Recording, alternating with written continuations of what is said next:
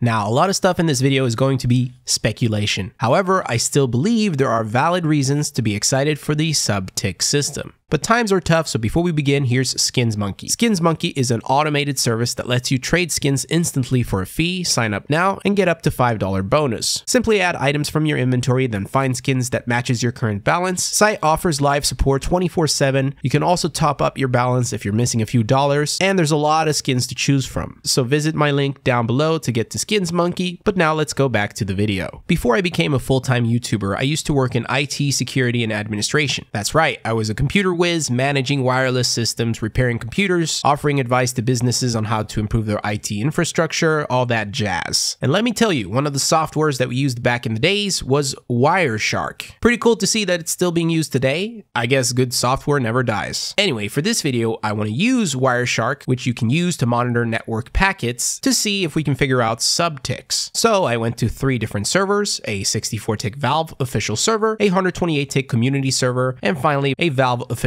server in CS2 that uses sub-tick. And let me tell you, the results were pretty damn interesting. Basically, what I did was filter out 10 seconds of a long packet capture that I did to the servers. From that, I logged the packet numbers, the timestamp, the time between packets, which is the most interesting part, the source being me, the destination obviously to the server, through UDP protocol, the length of the packet, and all that port stuff at the end. So by checking out the 64-tick server from Valve, you can see the time in between each packet that I captured here. As you can see, they're not all the same. There's some variable. See what I did there? But the cool thing to know is if I average all the time in between from all these packets, I get 15.62 milliseconds. Now, why is that interesting? Well, if you divide 1 by 64-tick, you get 0.0156, and if you multiply that by 1,000, you'll convert the seconds to milliseconds, which is 15.625 milliseconds. Sure makes it look like I'm playing on a 64-tick server. We can also see that I grabbed 10 seconds and each second has roughly 64 packets. This is too good to be true, but it seems to me, simply speculating, that all this confirms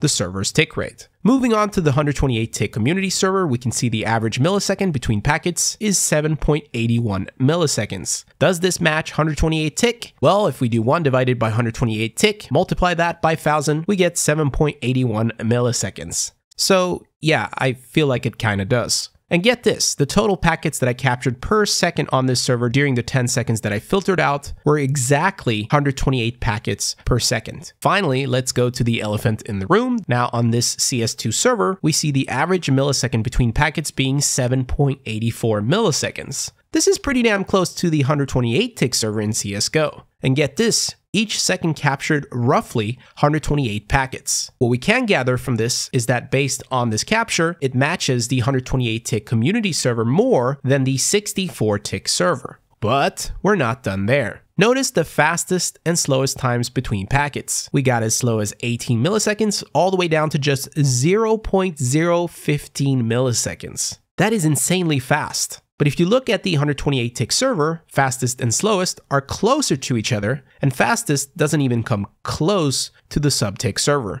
0.015, that's so fast, you could pretty much call it instant. Oh, isn't that what sub-tick is all about?